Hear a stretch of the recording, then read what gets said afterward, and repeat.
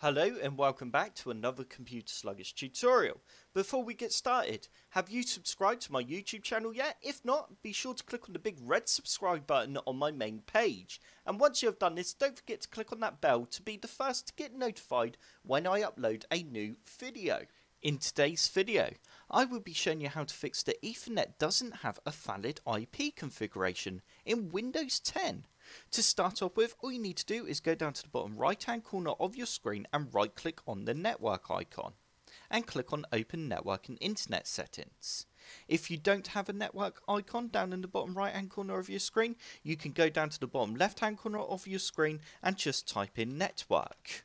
And you can open up network status and it will open up the same screen. Once you are on this screen, you now need to click on Change Adapter Options, and you now need to right click on your network adapter and go to Properties. Once you're on Properties, you now need to click on Internet Protocol version 4 and click on Properties again. And you now need to make sure you have Obtain an IP address automatically selected and Obtain DNS server address automatically selected, and press OK and close.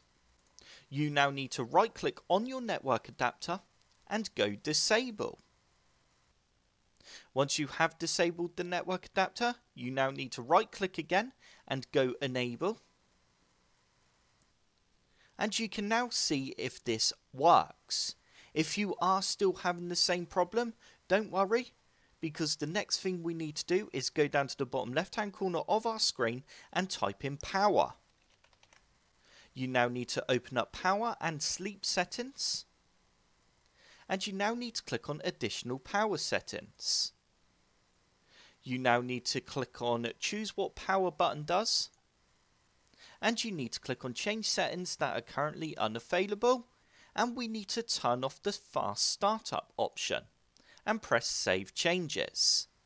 You now need to close down this window and close down this window as well. And as you can see, my network adapter still hasn't found an IP address or anything, so it's still not working.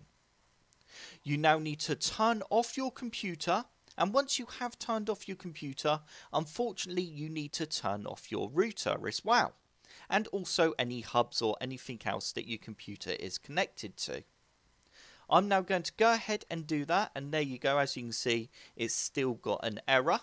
Once you have turned everything off for about 30 seconds, you can then turn everything back on.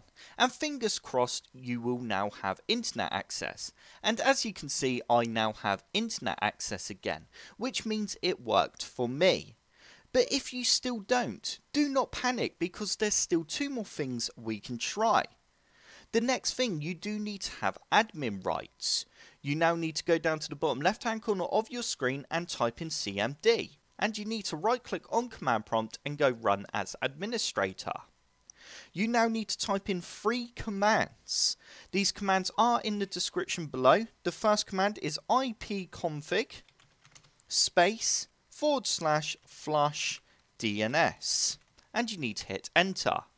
Once you've done that one, you now need to type in netsh space int space ip space reset and enter again. And you now need to type in netsh space winsock space reset and enter.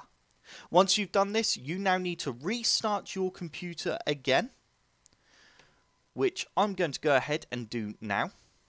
Once you have restarted your computer, if you still don't have internet access, then the next thing to do is go down to the bottom left hand corner of your screen and type in device. And you now need to open up Device Manager.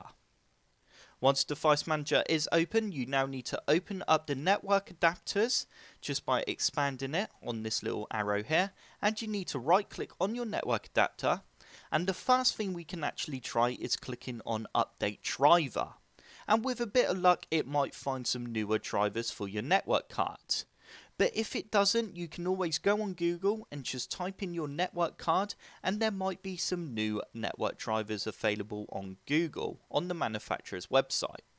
As you can see, I have the latest drivers, so that's all good. I can now press close, and the final step is to right click on your network card and go Uninstall Device.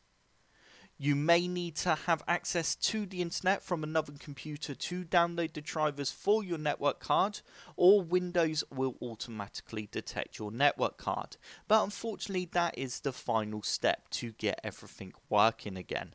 I hope this tutorial has helped. If it has, hit the like button below and subscribe for more computer sluggish tutorials.